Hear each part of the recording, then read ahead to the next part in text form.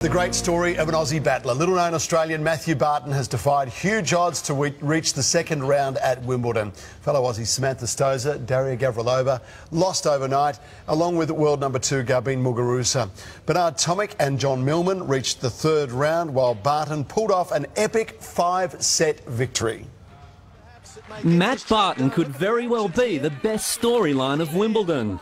After 3 days of rain delays and 4 hours on court, the Aussie qualifier won his first round clash against Albano Olivetti 14-12 in an absorbing fifth set. But that's nothing compared to what he had to do just to make it to Wimbledon.